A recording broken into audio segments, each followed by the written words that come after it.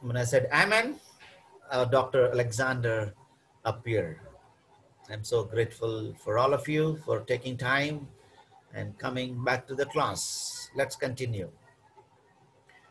Welcome to today's lecture number 12 on this 4th century history of Christianity. As we continue to read centuries after centuries, we are really amazed to see the wonder works of God.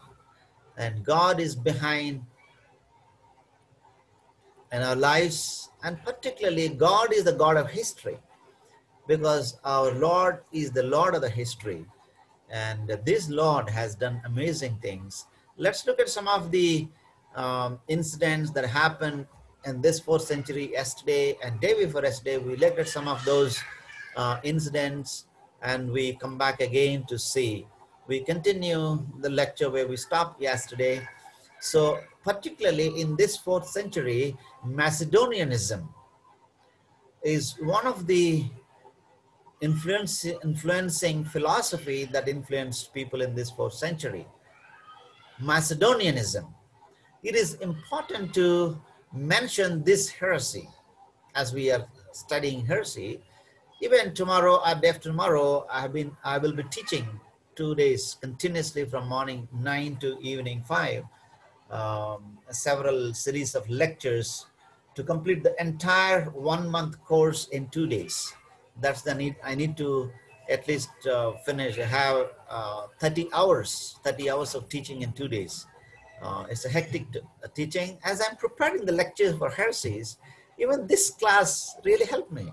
All the heresies that we discuss here in church history, and it's just like, taking the lessons that I have prepared here, but translating into Telugu and also adding a lot of material to talk about Jehovah's Witnesses and a lot of other cultic teachings I will be teaching tomorrow. But let's look at this Macedonianism, the cult. It is important to mention this heresy in connection with the failure of nation, because the doctrine of the divinity of the Holy Spirit was also at issue at this time, because the doctrine of the Holy Spirit was not finalized in Nation Creed 325.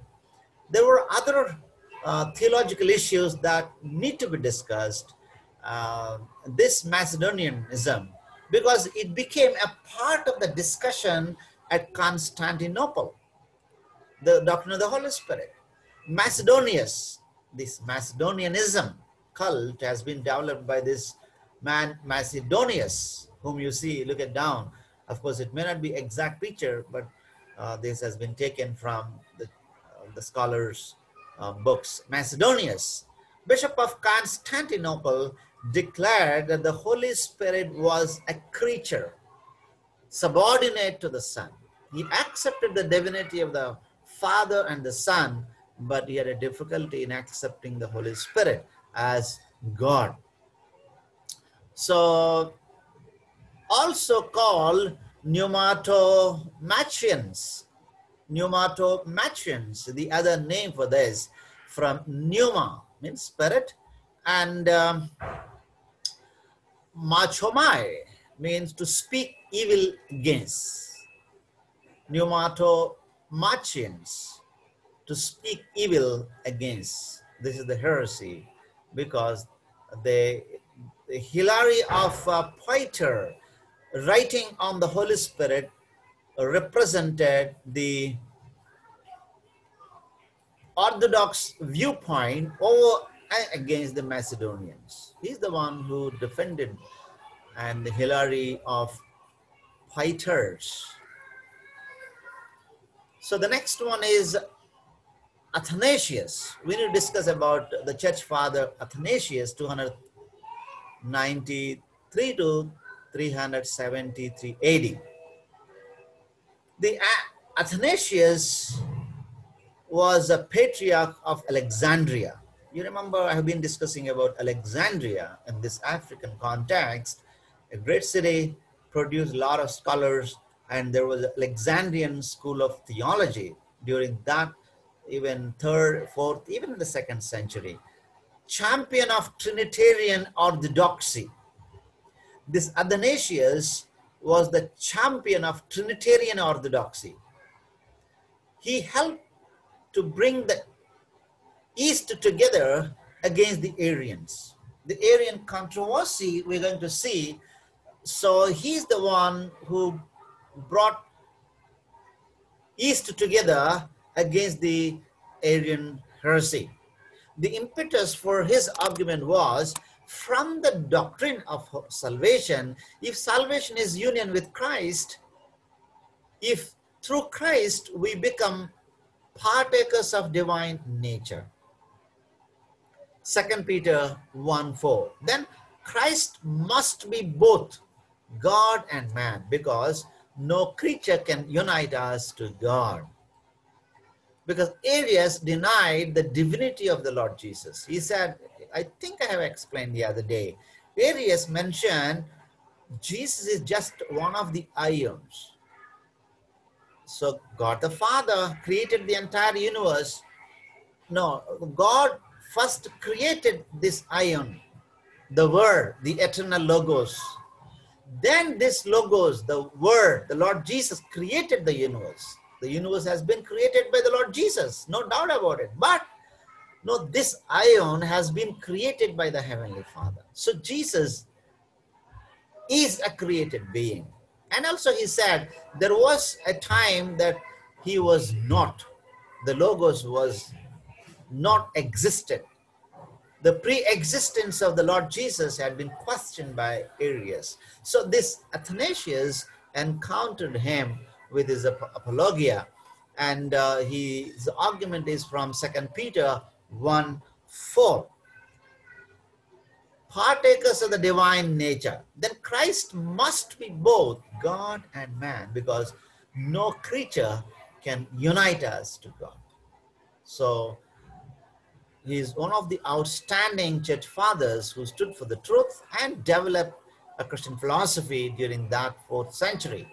Key words of his teaching: apology against the Arians. I think I posted this, 3 works. So let me find out if I can find the other works also I can post. Today I posted this apology against the Arians, the document. Maybe I'll find out the other documents and I'll post. 4 are orations against the Arians. So if you really want to know what is Arianism and how to defend and how not to believe Arianism, you need to read his works, Athanasius' works. Even Arian controversy can be seen here and there, even in the churches here and there, in a different form. So Athanasius' works really help us to develop clear theology. History of the Arians. If you want to know what is Arianism and the history of Arianism, you can read this. These are the primary sources. Particularly in historiography, we need primary sources to understand the root cause of the problem. That's the reason I am exposing you to the primary sources. If you really want to know what is Arian, who is Arian, and what is Arianism, what is the cult, and how church solved it, we need to go to the primary sources. We have 2 sources: primary, secondary, and tertiary. Most of the time people depend on the third sources. You know, somebody has quoted primary sources and some other person has heard from them and wrote. They do not know what is exactly the incidents. So as a historian, most of the times I give time for primary sources. So even I read a couple of pages from this, they are amazing. It's kind of wealth that we can keep with us to understand the real history. So that's the reason I'm encouraging. Maybe I'll try to post those primary sources. History of the Arians, and also the other work, 4th one, is the incarnation of the Word of God. This is really an amazing primary source. Athanasius' work, those people are really scholars. They invested time to understand the Word of God and also the human philosophy and the logic and surrounding false teachings. if you have a time in the future, you can read. 5 times driven into exile for his orthodox beliefs. He was very strong for his convictions, the biblical convictions. As a result, he had been thrown into prison for 5 times, spent 17 of his 45 years of as patriarch in exile. Remember, 75 minus 45 minus 17?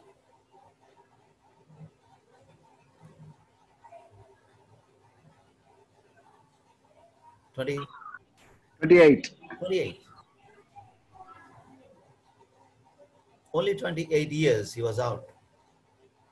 The other years he spent in prison for the sake of his beliefs. So these are the people who teach us lessons to enjoy the kingdom of God. What all we have suffering today, it is nothing compared to those people. Today, what Corona can do, it all, maybe it will take our life. It's not going to do more than that. And we will enjoy in the kingdom of God forever and ever. But we need to stand for God and do something for God's kingdom. The Cappadocian fathers, I think you need to read more on this. I don't have time to explain all that. These Cappadocian fathers are an amazing scholars, philosophers, and people of intellectuals during that time, particularly in the 4th centuries. 3 natives of the province of Cappadocia in Asia Minor. Look at here. Christianity in 1st, 2nd, 3rd, 4th, and 5th centuries. Why I'm segregated like this till 5th century? Christianity is Asian religion. Christianity had been deeply rooted in Asia, not in the West. But sadly, this Asian Christianity died out, and the Western Christianity again has been polluting the Asia in a wrong philosophy and theology. As a result, our people are not able to understand. These Cappadocian fathers, all the fathers, whomever I am talking about, particularly in the 4th century, this is the century of people from African context. You know, the Christianity was there, flourished in Africa, when there is no Christianity at all in the West. You know, that's the reason African Christianity has a rich heritage and rich theology, and the church has high values. And the church history, particularly the Cappadocian fathers in Asia Minor, who are they? These are the 4 giants. You can read more on them. If somebody wants to write a paper on Cappadocian fathers, it's just fine. History is history. Just you read, bring the truths, and maybe you can give a footnote and endnote where you take some sources. Otherwise, you write. That's the reason I'm giving primary sources also. If you want to write something on Arianism, you have a lot of primary sources. Your paper will become one of the outstanding paper, because most of the people don't write papers from the primary sources. And if you write a paper on those primary sources, that will be valued more in the academic work. Who are they? These Cappadocian fathers. Basil of Caesarea, 330 to 379. Gregory of Nyssa, 335 to 394. Gregory of Nazianzus, 330 to 390. These were famous church fathers during this 4th century. Let's see what they did during this 4th century. Very basically, they were able to clarify the language used to describe God. Clarifying the language to describe theology, theodicy, theology, the proper theology, particularly a theology on God. Language that the nations and Origenes, the people who attended nation council, and the Origenists who followed Origen philosophy and theology, could agree upon in unity against the Arians. These are the Cappadocian fathers, homoousia. Let's see what is their contribution in terms of theology. These are the fathers who introduced this homoousia. That's fine, talking about Trinity, but how do we understand? How are they equally God at the same time? At the one time, we don't believe that only one God, we believe only one God, but at the same time, three persons. And also we say they existed forever and ever. There is no beginning for any one of them. And also we believe three of them are equally God. To clarify that theology, to clarify that language, to say the language, it is easy. But to prove it and to help people to understand, to clarify that, these Cappadocian fathers introduce these words, homoousia. What is this homoousia? Homoousia, the one nature, being or essence of God, the Father and Son, share fully and equally, making them one God. They clarify. What is that? The one nature, three of them having the same nature, being the essence of God the Father and Son, share fully and equally, making them one God. Hypostasis. Hypostasis. The paraclete. Okay, homoousios. Homoousia is clarified the relationship between God the Father and the Son. And the second one, hypostasis. The paraclete, the Holy Spirit, and distinct from Him, which the divine nature exists in Father and Son, making them two distinct persons. Two distinct persons. The Paraclete, the Holy Spirit, and distinct from, in which the divine nature exists in Father and Son. No, even in Father and Son, that divine nature exists from the beginning. The divine nature of the Paraclete, making them two distinct persons. They also settle a dispute surrounding the deity of the Holy Spirit by extending the term homoousia to the Holy Spirit. Initially the term has been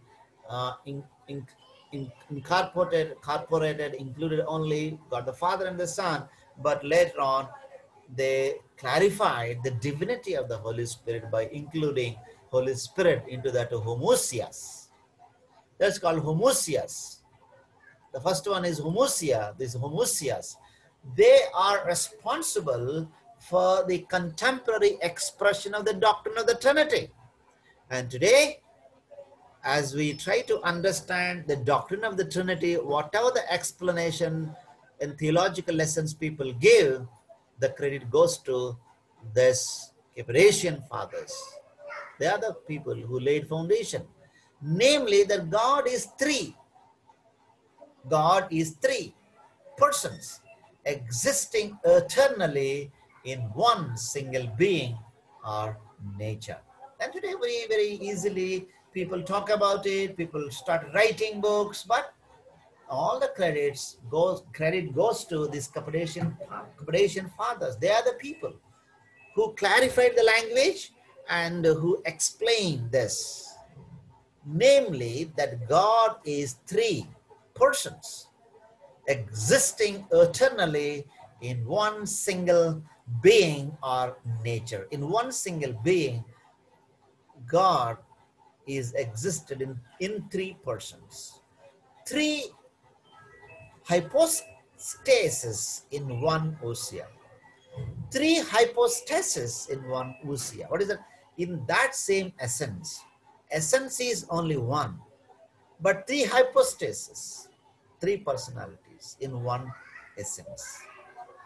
They clarified the language and also the theology and also the terms.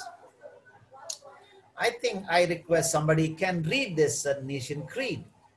Every day we read, not we, but some who are the members of mainline churches, they read, but some others, particularly the Brethren, Pentecostals and the others, maybe now and then, but Very rarely they read. I think this is an opportunity for all of us to read again.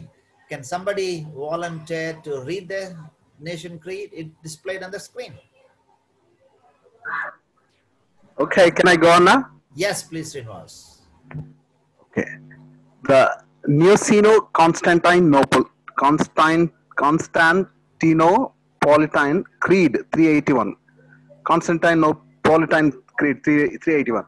We believe in one God, the Father Almighty, maker of heaven and earth, and of all things visible and invisible, and in one Lord Jesus Christ, the only begotten Son of God, begotten of the Father before all worlds, God of God, light of light, very God of very God, begotten, not made, being one substance with the Father, by whom all things were made, who for us men and for our salvation came down from heaven and was incarnate by the Holy Spirit of the Virgin Mary and was made man and was crucified also for us under Pontius Pilate. He suffered and was buried. And the third day he rose again according to the scriptures and ascending into heaven and sits on the right hand of the Father. And he shall come again with glory to judge both the quick and the dead, whose kingdom shall have no end. And in the Holy Spirit, the Lord and the giver of life, who proceeds from the Father and the Son, who with the Father and the Son together is worshipped and glorified, who spoke by the prophets. And we believe one holy Catholic and Apostolic Church. We acknowledge one baptism for the remission of sins, and we look for the resurrection of the dead and the life of the world to come. Amen. Amen. Thank you, Srinivas, for reading. So I want to give you an assignment because this course is being audited without any proper, lot of hard work, but one work. Particularly to learn history, you need to remember the names, the dates, a lot of exercise for our memory, rote memory. So what I do is, by heart this Nation Constantine Creed, this creed. So this is the only criteria. How many days we have, Anna? I think we have till 30, no? This is what is the day today? No. No, very important question. If I have to by heart, I'll probably take. No, the final day, maybe the last day. You can say today is 15th. Yeah, you have 15 more days. Every day, if you by heart one line, you will finish. No, I'll say now. Yeah, excellent. Yeah, please. Yeah, please, Huh? brother. Please. I'll say. You are Okay. an encouragement for others. I'll say what I remember. I'll say. But wait, let me remove the screen then. Acha, okay. Yeah. Huh? I'm joking. I know you will do it, but I believe in God the Father Almighty, creator of heaven and earth, and in Jesus Christ, his only Son, our Lord, who was conceived by the Holy Spirit, born of the Virgin Mary, suffered under Pontius Pilate, died and was crucified, and on the third day he rose again, according to the scriptures, to judge the living and the dead. He will come back again to judge the living and the dead. I believe in the holy. This I try not to say, but I'll say it. I believe in the Holy Catholic Church, the communion of saints, the forgiveness of sin, the resurrection of the body, and life everlasting. Amen. Amen. Give him a big clap. No, but this is only Apostles' Creed, not the Nicene Creed. What Hubert said is Apostles' Creed, not Nicene Creed. Usually the Nicene Creed is said when they are having communion service in the church. Correct. Most of the CSI and other Presbyterian churches, yes, when they have Holy Communion, the Nicene Creed is said. On the other matins or morning service or evening services, apostolic service, apostolic creed is said. So, Brother Francis, you want to try? I used to know the Latin version actually, like before many years ago. I used to repeat it left and right. Now I don't know. No, I used to do in the that Lutheran actually. church also, we used to have every week we used to. Yeah, Lutheran church also. Lutheran, Methodist, Baptist. So Brother Francis and Brother Hubert only 5 days. The rest of them 15 days. Okay. But no, it's good to memorize and see, today we talk about the doctrines, 10 doctrines. All the 10 doctrines are included in this. And the church fathers struggled to compose this creed. And when we have a free time, if you if you recollect and then ponder on this, it's an amazing, rich theology. Our minds will be filled with the theology. And this is an amazing... Actually, people who are to get confirmed after baptism in the Church of South India or Presbyterian Lutheran churches, the candidates are trained for 3 months in catechism, in which they have to learn the Lord's Prayer, the Nicene Creed and the Apostolic Creed, all the 10 commandments, and what is the signs of the communion, why we take communion, all these things are even provided in the ESV study, ESV Bible. All these things are there at the end of the after Revelation. Yes, that's wonderful.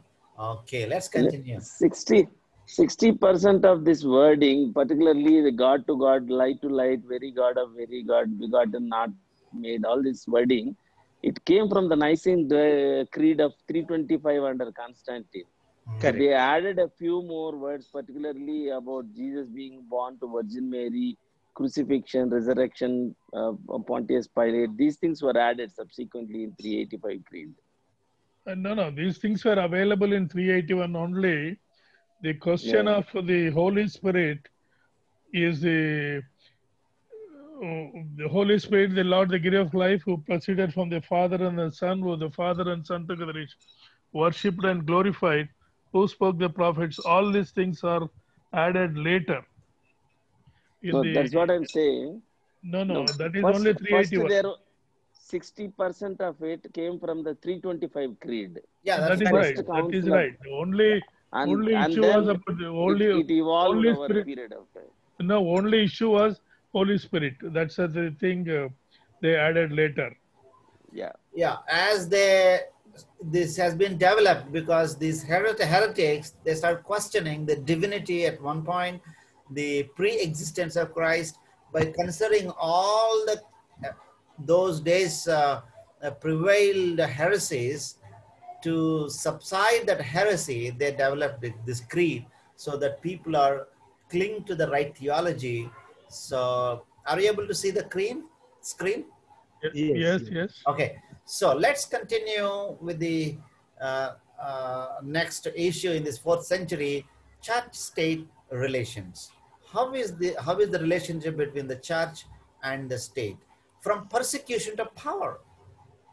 Particularly in the 4th century, church, even we have seen the terrific persecution in 2nd and 3rd centuries. Even in the 4th century, initially there was persecution, but later on, from persecution, church moved to acquire power. Under Emperor Galerius, particularly in AD 311, he persecuted the church. This represented the last and most terrible persecution of the church by the Roman Emperor. He is the last terrific persecutor of the church, and after this, church climbed to the power. Let's see what did he do. 4 anti-Christian edicts, like a laws he made during his reign. Number 1, all church buildings were to be destroyed. all Bibles should be burned, and all Christian worship has been forbidden. All churches should be destroyed, and no Bible should be burnt, and no Christian worship. Worship has been forbidden, public worship or private worship. See, he attacked the sources. All clergy arrested and imprisoned. Since there should not be any worship, he wanted to make sure that there should not be any clergy outside to conduct the church service. All the clergy arrested and imprisoned. All clergy must offer sacrifice to the gods or face torture. Here it is. Like the book of Daniel, they also faced terrific persecution. All clergy must offer sacrifice to the gods.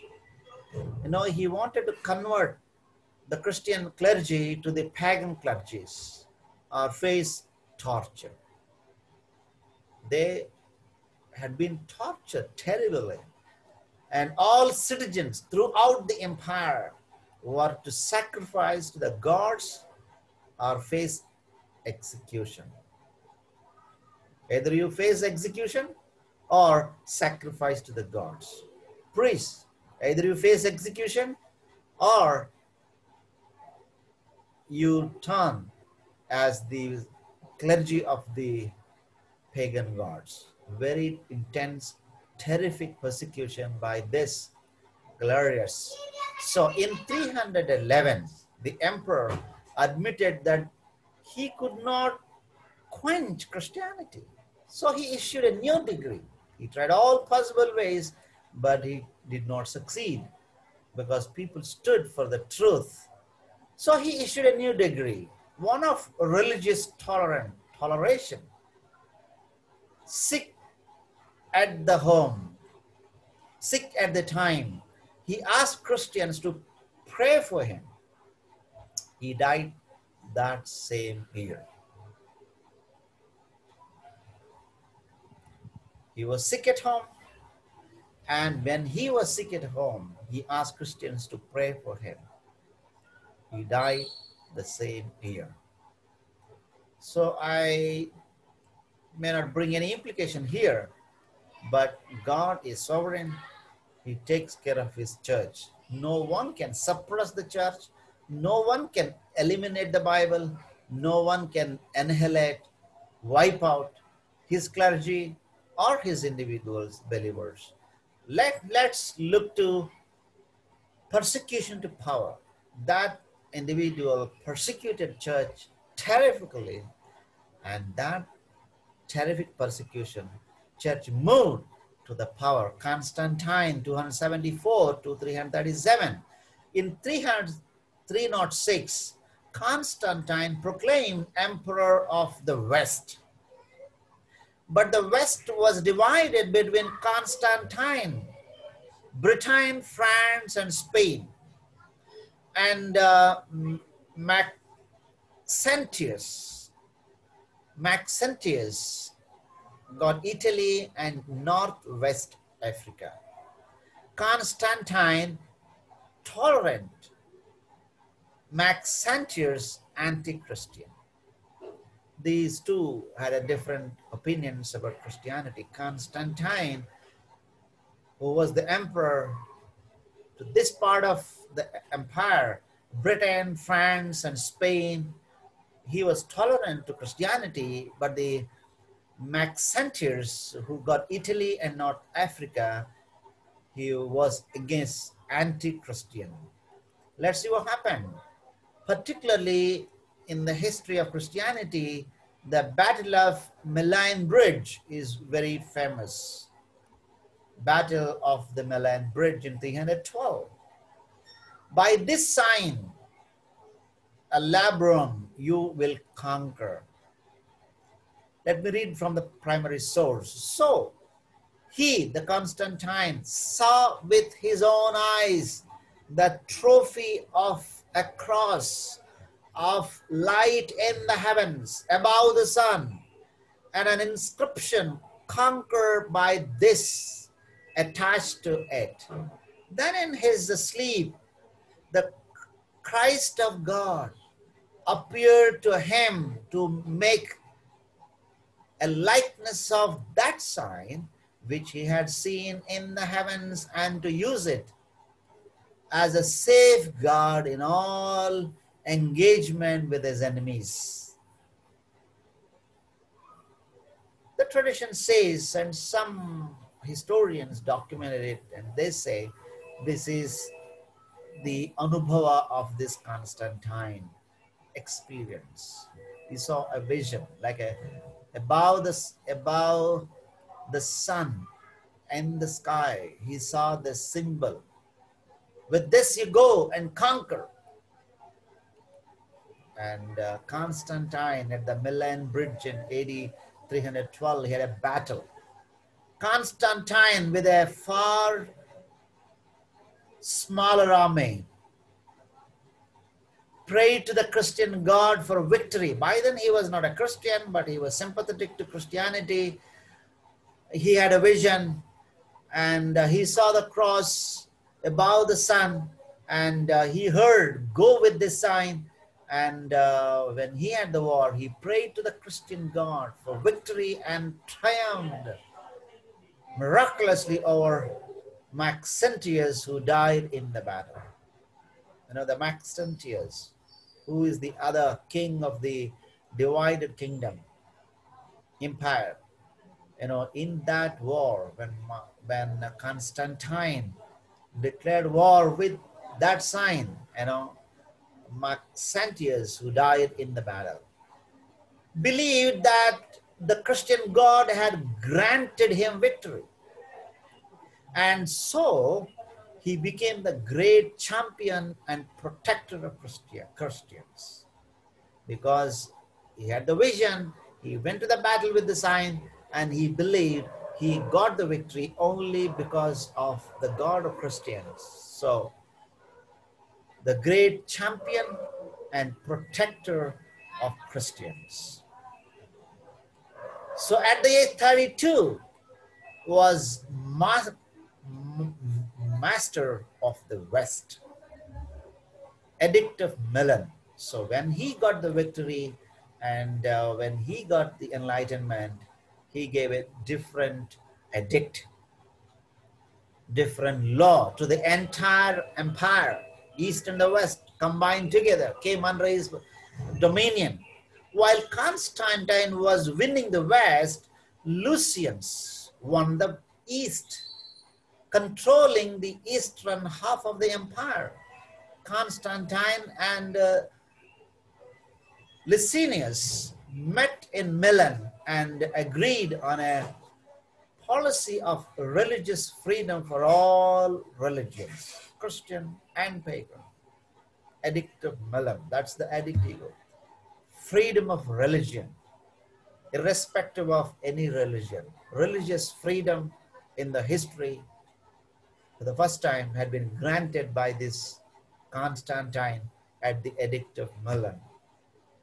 So this was the first time that a head of a state gave Christian full legal status. Christianity got 100% legal status for the first time in the history of Christianity.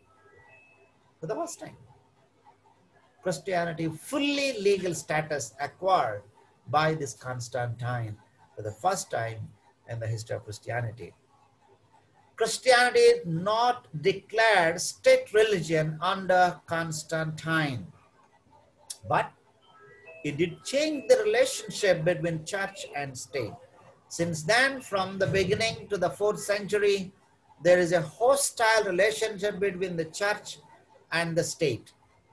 State introduced a lot of bills to oppress, to annihilate, and to kill, and to wipe out. But that didn't happen.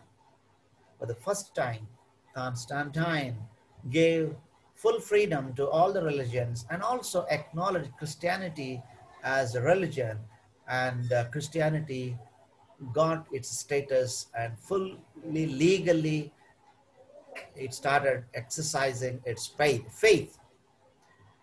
And let's continue. So 324, the Battle of Chrysopolis in Bithynia, Asia Minor. Constantine invaded the east to fight what he thought was a holy war against Licinius, to rescue the Eastern Church from persecution by an anti-Christian tyrant. He did war to rescue the Christians. Licinius taken prisoner and executed. Later on, even with that religious tolerance, Licinius violated that agreements and he started persecuting Christians. As a result, Constantine declared war and he won the war, and Licinius had been taken as a prisoner and later he had been executed. Constantine became the single undisputed matter of the entire Roman Empire. Constantine's conversion, the most significant since the Apostle Paul's, because it changed the religious destiny of the Roman Empire. It's like a second man who changed the destiny and the shape of Christianity. For the first time, Apostle Paul, who was the persecutor, became the follower of Christ, and a lot of change in the history of Christianity in the initial stage. But in that hour of persecution, in that of torture and turmoil and injustice, Constantine changed the religious destiny of the Roman Empire. A great individual. Council of Nicaea 325. Constantine's twofold rationale. Let me read as it is from the primary source. First, to bring the diverse judgments found by all nations representing the deity to a condition, as it were, of settled uniformity. And second, to restore a healthy tone to the system of the world, which was then suffering under the power of gracious disease. You may be wondering, what is that big closed bracket? In research, if it is a big bracket, closed bracket, there is a little modification. There is a little modification. It might be single F, but it may be big F there. But which was, might not be there exactly in the original primary source, but they added it. That's the reason, the big bracket there.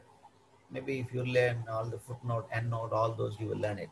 So Constantine also helped formulate the creed of nation creed, what we recite in our church. Now, even Constantine played a vital role in the formulation of that creed. Again, we see the government intervening not only in the administrative affairs of the church, but the doctrinal ones. The banishment of Arius was the first time that the state had punished someone for heresy. State involved even in the theological aspect. State involved to punish the heretics. For the first time, Arius had been punished.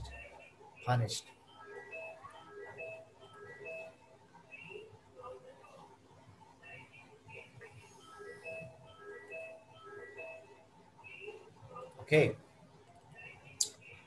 let's continue. Constantine ordered all Donatists, exile and their property to be turned over to Selina, 316. He started reforming the church. You remember the other day we discussed about Donatists, their beliefs, their practices. So Constantine banished them. Either you go or get excommunication. The decree failed to achieve what Constantine hoped: the return of the Donatists to the Catholic Church. He rescinded the decree in 321. He took back the decree in 231. This is the first time that an emperor had used the power of the state to try to force dissenting Christians back into fellowship with the Catholic Church. Okay, that's end of the lecture today. Because it's a history, we need to go a little slow, otherwise you feel difficulty. And we closed exactly at 7 o'clock. 45 minutes of lecture is okay.